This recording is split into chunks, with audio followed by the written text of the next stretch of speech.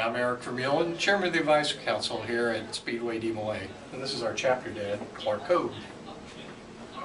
Sometimes our DMLA boys will have a caucus meeting before bringing matters into the chapter room. In fact, I think they're having one right now. Why don't we take a peek inside? Forethought into it. It wasn't just sort of willy-nilly done. No. But like, I mean, it's clear because like they obviously started with it for a reason, for that exact reason.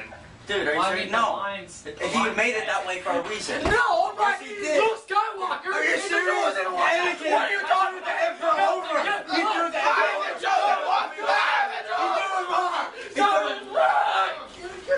Those guys are paid up. Yeah, for sure. Anakin, the chosen one? Well, yeah, of course he is. I expect this kind of nonsense from a Bears fan. Jeez.